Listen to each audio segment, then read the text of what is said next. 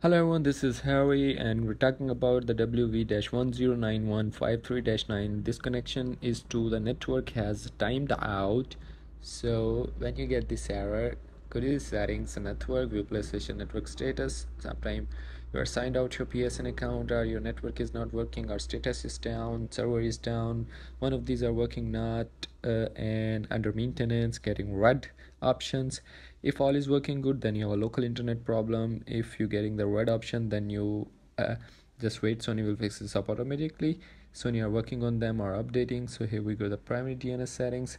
You can change the DNS settings, which one is working in your region good, you just change it manually. And here your wired cable, if you're using a wired LAN one, you just forget it and plugged in or plugged out your cable and connect it again.